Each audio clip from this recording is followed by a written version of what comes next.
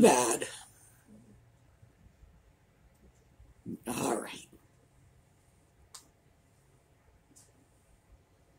Okay.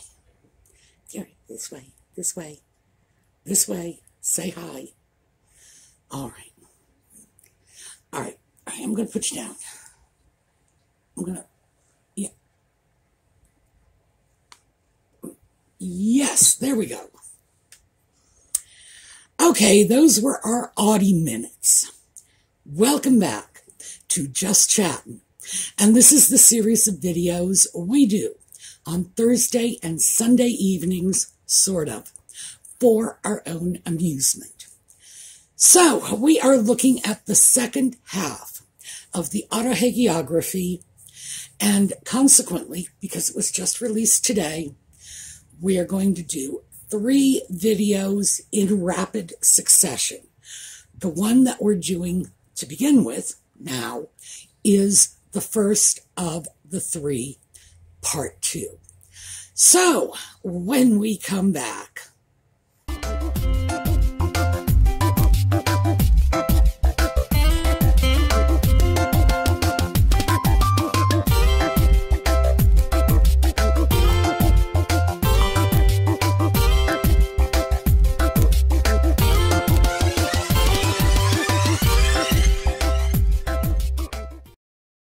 okay, before we get into this, I'd like to remind you all to subscribe and ring the notification bell. Ding, ding.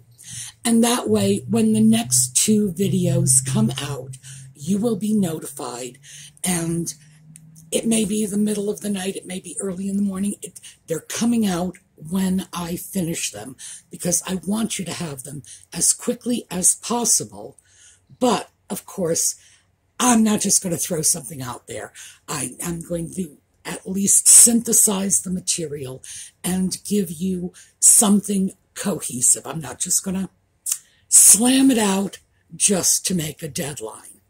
Now, let's start with part 2, number 1. So this is actually the 4th episode, but they have been released in 2 groups of 3. So this is the first of the second half. And this is a doozy, because this one is the one in which they are actively and, in my opinion, viciously attacking the royal family, in particular William and Catherine. I think Charles and Camilla to a lesser extent, but yes, they are slamming the family big time with some utterly outrageous allegations. But we will get to that. Let me start by saying there is sort of a thesis statement in this particular episode. It's interesting because I've really had to work to tease a theme out of the previous 3. This one, whoa, no, it's right there for the taking. This is the story of how Nutmeg and Ginger started out on the top of the world and got dragged down by the pettiness and jealousy of the royal family, in particular William and Catherine. Oh, yeah. And the allegations, which are crazy. I mean, we are talking, drop a net over these 2 level crazy, are right there. They're not even concealing it anymore. They're not even dealing in euphemisms or glossing it over. It's right there for the taking. So let's start off with what was being said in the video. It starts off with the usual, Nutmeg having her friends flatter her. It's like the story of her life. My friends think I'm fabulous. Oh gosh, it reminds me so much of Mrs. Elton in Emma. The Jane Austen fans will know what I'm talking about. It's just, honestly, it is as if this woman is just cribbing Austen at this point, which is very sad. Her friends talking about how wonderful she is. That's this constant theme throughout this episode. But we start with the royal wedding. And here we have the name dropping and the humble bragging. You know, they feature all of the celebrities that were invited to the wedding, you know, celebrities that who knows if they knew them.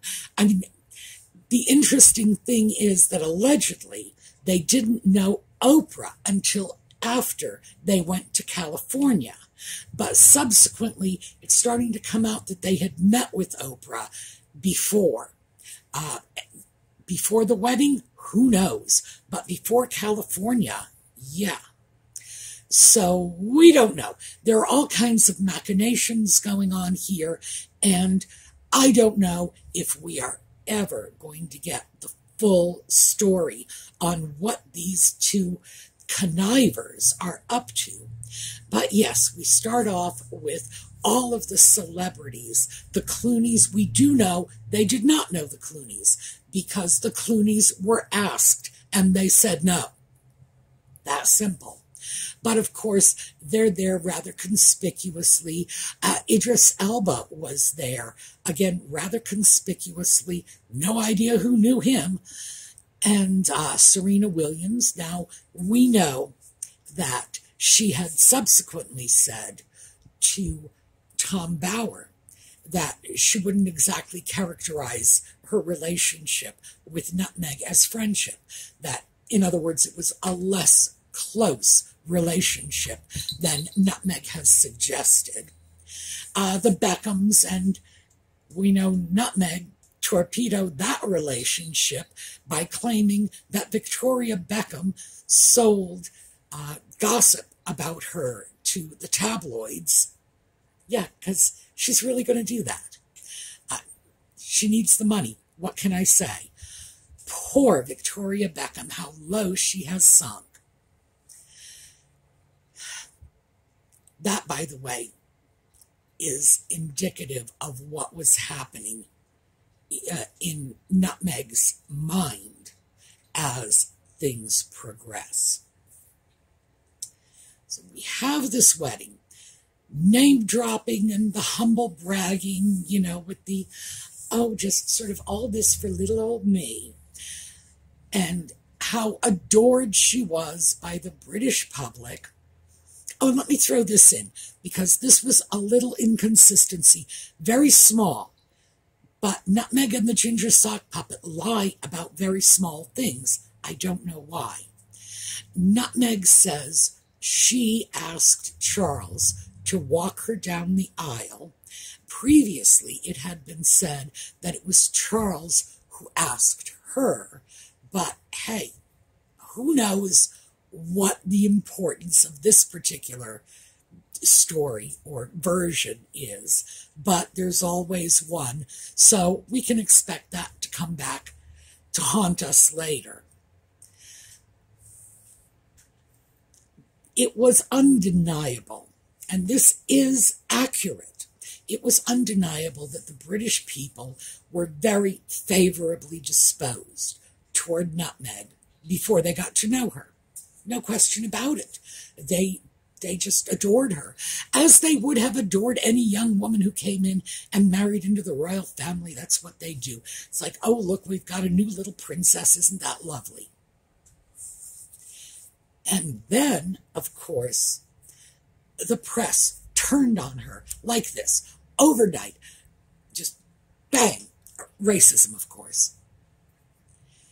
And that is the theme of this episode. We were loved and then we were hated. Why? Because the royal family was jealous of their popular support and their popularity and the way they reacted with the people, the way the people reacted to them. Nutmeg was just so good at the job that people Catherine and Camilla, basically, were jealous of her. And there is no doubt that that is the message, even though they do not actually come right out and say it was Catherine and Camilla. They show the pictures. So, but they do come right out and say it was jealousy. Other members of the royal family were jealous of their popularity. And this is the new narrative. We had to leave because other members of the royal family were jealous of us and spreading vicious lies about us to the tabloids. Wow. And that's a heavy accusation. And it's one that they do not in any way support. Not that they can. So, let's take a look at some of the details. There was a point fairly early on in this episode where Harry comes up with this quote, and there's no context for it. He just says this thing and leaves it hanging there. This is what he says. There was an expectation, right? Diana's boy, there was an expectation to have a public wedding. It was like mission complete with William. And now let's see if this goes the distance with Harry. And then we can actually go, job done. This strange sort of non sequitur. Now, in the Autohagiography interview, he attributes this thought, or whatever you want to call it, to the spirit of his dead mother. It's as if my mother said she had finished her job with William and now she's focusing on me. This is very much the same thing. It's not exactly the same thing. Very much the same thing. It's just thrown out. It's a non sequitur, and it doesn't really make sense. So it's not just a question of it doesn't fit into what they're saying, but it doesn't even make sense. I found it very interesting, though, because, as I say, it was something he had attributed to Diana, well, to dead Diana. That's very important to keep this in mind. He's not saying that his actual living mother back in the 20th century said this. It's what he thinks his dead mother's spirit is saying.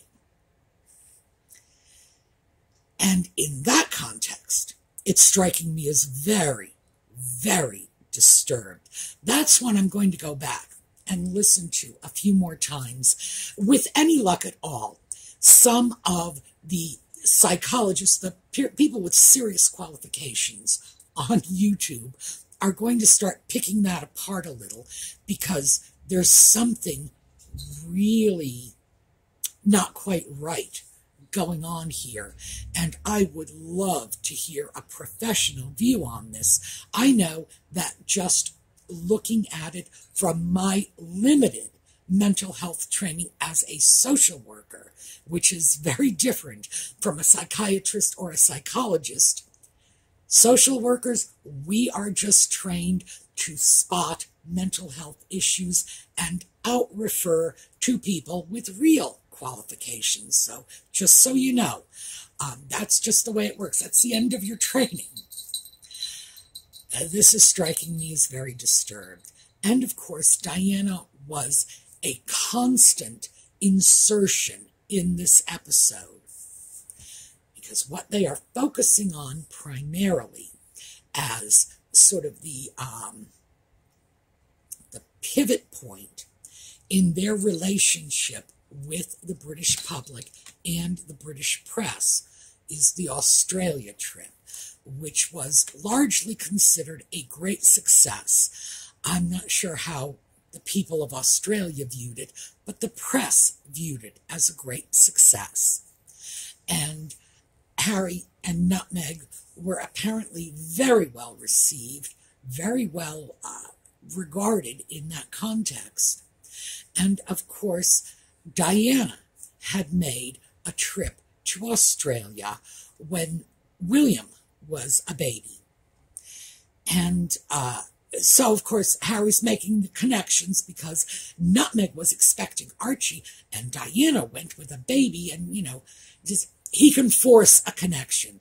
I swear, Diana chewed gum one day, and Nutmeg actually lit a candle. Look at the connections. He can force them out of nothing. So he's forced a connection here. Diana's trip to Australia was a smashing success. And there was nothing that came along afterward to tarnish it. She apparently really enjoyed being with the people of Australia. They enjoyed having her. Nutmeg, as we all know, was complaining rather bitterly about not being paid for what she was doing. So, in that sense, it wasn't what I would call an unqualified success. There were bad things that came out of it. But Harry takes this to be history repeating itself. Diana was loved in Australia. Nutmeg was loved in Australia. And the royal family was so jealous. And it was at that point that the evil royal family, William and Charles, on behalf of Catherine and Camilla, were feeding negative stories to the press. So here I'm going to pull a pop culture reference. I don't know how many of you may have seen the movie L.A. Confidential. If you haven't, check it out sometime. It's an entertaining movie. But there is a scene early in the movie, so if you don't want to watch it, watch the first 10 minutes. You'll get the scene out of the way and you'll be fine. Danny DeVito plays a very sleazy Hollywood gossip columnist who trades in stories.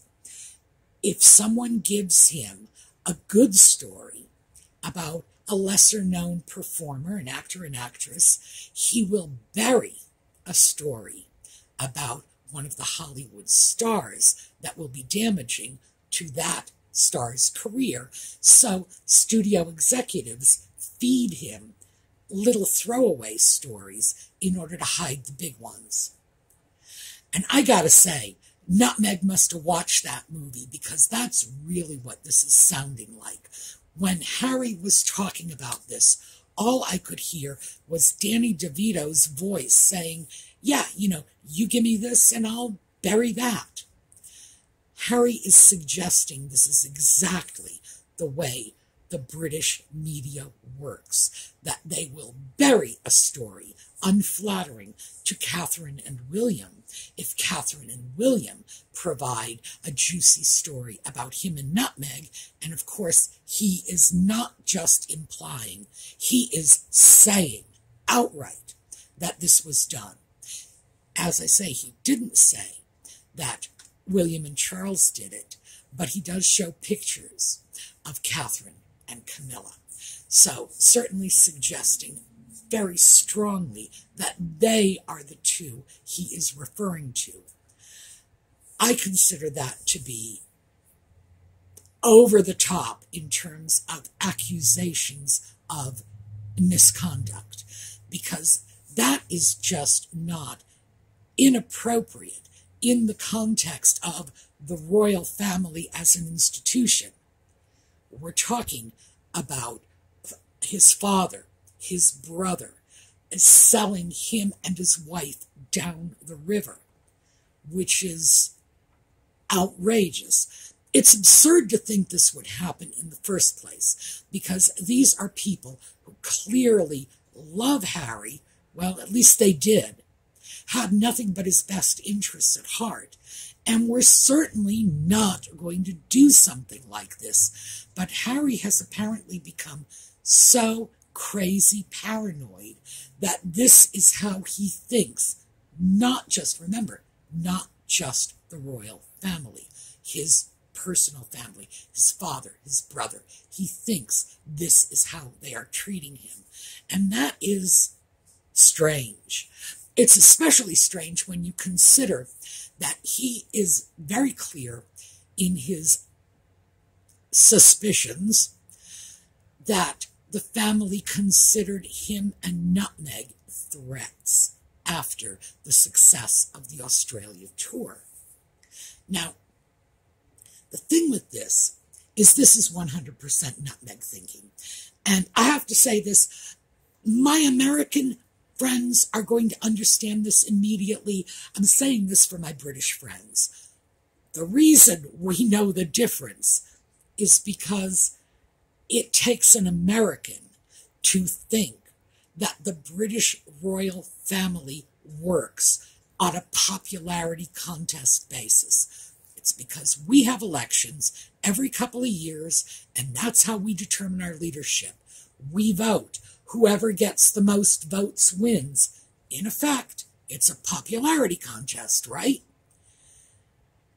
Harry, along with all the British people, certainly knows that that is not how the royal succession works. You don't just go up, let's take Victoria because she had a whole brood of children, and say, look, she's got a whole bunch of them, let's pick the one we like, and they're going to be the next ruler. No, it's not how it works, and it is so not how it works that I'm sure my British friends are probably scratching their heads saying, who could think such a thing? Who could think that Harry's popularity could be a threat to the succession? It can't be. It simply can't be. But from an American perspective, and remember, Nutmeg is an American. She is a woman of, frankly, I don't want to say limited intelligence. She's very crafty. She's got a very crafty mind. But she is a woman, despite her college degree, of very, very limited exposure to the world. This is not someone who's ever paid attention to how things work for other people because she's very self-focused. Of course, she is going to think, oh, we were so popular, so they had to get rid of us because we were a threat to them. It can't be a threat. As long as William is alive, Harry has no place in the succession. It's so far down it doesn't even count. You wait another 10 years, it's going to be even farther down. Let it go. The children will come before Harry. George, Charlotte, Louis. Harry is sloppy, well, he's not even sloppy seconds. He's sloppy sixths, and he's going to be even farther down the line. That's all there is to it. This is not something Harry would have considered a legitimate threat, but Nutmeg, yes. Why? Because our politics work as a popularity contest. So obviously she would be thinking that way. And that's how I am inferring that this is Nutmeg's craziness, that these are ideas she has dumped on Harry. Now, it's very true that Diana spoke of Charles being jealous of her success in Australia. We have no idea if this is true. We know that Diana did, in fact, say that it was. That's not just something out of the Crown.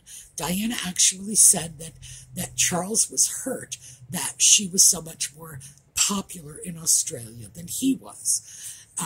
All I can say is Charles was never considered very likable, and Diana was extremely charismatic. It is what it is. If Charles was going to get his panties in a bunch over it, oh well, he was just destined to a lot of crumpled panties because the fact is Diana was always going to be the one who resonated with the people. It was just the nature of her personality and her abundance of charisma against his. Period. Has nothing to do with Charles's value or Diana's value. It just has to do with public perceptions. That's all. Regardless, of course, this is another way in which Harry is likening his lovely nutmeg to his dead mother.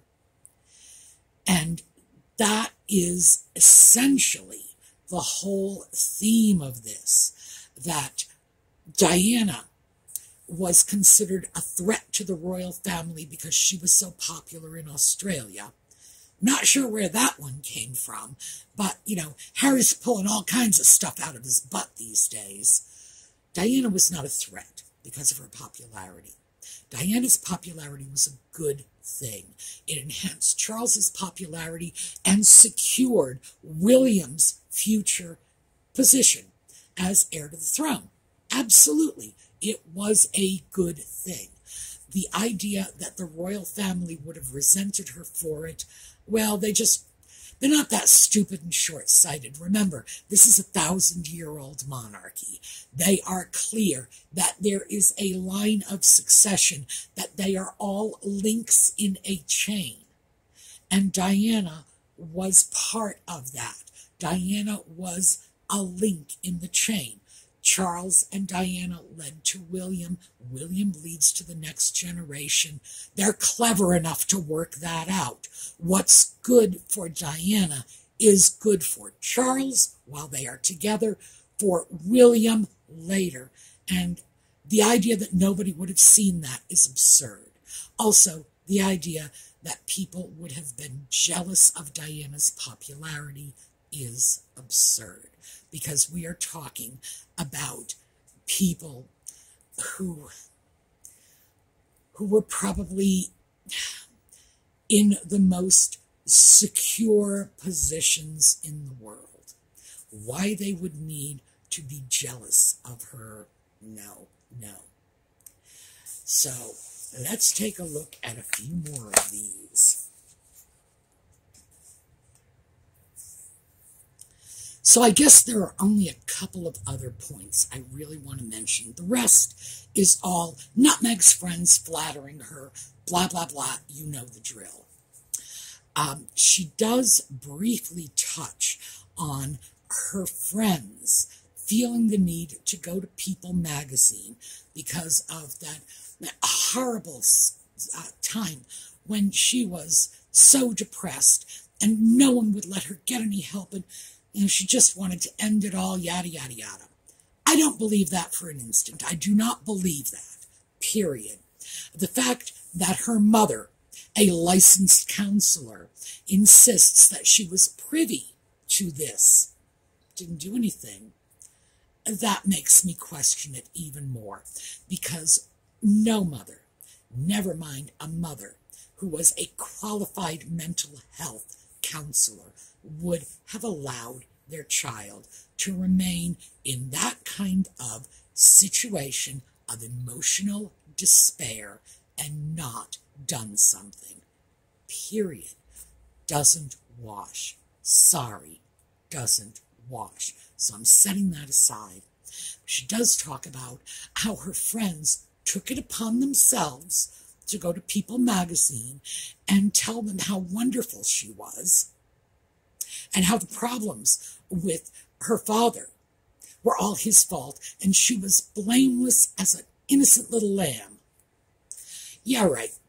Because if they had spilled the beans to People magazine without her permission, we know they wouldn't be in her life to be talking to the docudrama today. No, not at all. So that one is just utter foolishness. But what we see too is we see her defense of the baby shower. It's all, at this point, 4 episodes in. It's very much the same as Archetypes was. It's Nutmeg self-justifying, again and again, attacking back, defending herself against the allegations that were made, and attempting to prove her innocence, and retelling the story as it suits her. So, what were the important ones in this? Well, as I said, I started off in the beginning letting you know that it's the framework. We were the most popular people in the royal family, and other members of the royal family were so eaten up by jealousy that they just had to destroy us. And you fill in the blanks. Catherine, Camilla, and Charles and William. Those were the people who were feeding negative stories to the press in order to destroy Nutmeg and Ginger's credibility, assuming they had any to begin with. No, what actually happened, we're not stupid. We saw it all play out. They were very, very popular, very popular. And then, as more and more details started coming out, popularity was slipping. This is something that Nutmeg should know, because she spent her entire adult life chasing the limelight. She wanted to be in the spotlight. Granted, for most of her life she wanted to be in the spotlights of Hollywood, but it's the same principle. You get up there, and if enough of that spotlight shines on you, it starts to reveal the warts and the blemishes, and people will start digging things up. People will start talking and sharing unflattering stories. The period when they began the fall is when the stories about the bullying started leaking out. Stories like how many nannies they went through in the first 2-3 weeks, who knows, because they really went through a lot of staff. What was going on? Nutmeg wanting to know why she wasn't getting paid for the royal tours. Nutmeg only wanting to do the royal engagements she wanted to do. The situation with Thomas Markle was, in fact, piquing people's curiosity. What kind of woman disses her entire family, big family on both sides, and only mommy shows up to the wedding? That started to encourage people to dig these things up. It was inevitable. Enough spotlight, and these things would come to the surface. That's all there is to that. Of course, she had the mandatory, people decrying the racism of Great Britain, throwing a racist spin on all of this. And in fact, there was one really, really unfortunate picture that appeared after the birth of the putative child, Archie. People holding a little monkey dressed up in a little suit. It was a picture probably from the 20s or 30s, and that came out on social media. It did not come out in the newspaper.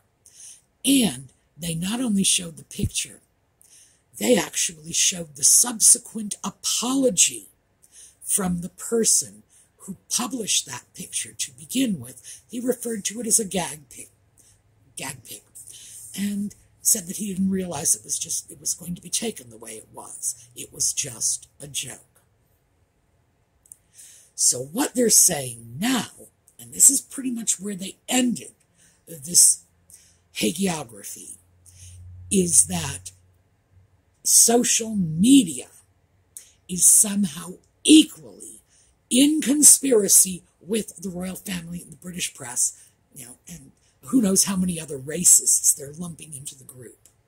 So what we are seeing is the beginnings of what looks like a narrative that is starting to become very paranoid and very delusional. And certainly it contradicts what our common sense tells us and what we remember as we watched it play out at the time. So that's what I have for you. I don't want to say today. I've almost said today. For this video, we have 2 more coming as soon as I can put together something cohesive for you, and it should be within the next 24 hours. So let's take a look at a slideshow on the way out. Have a terrific day.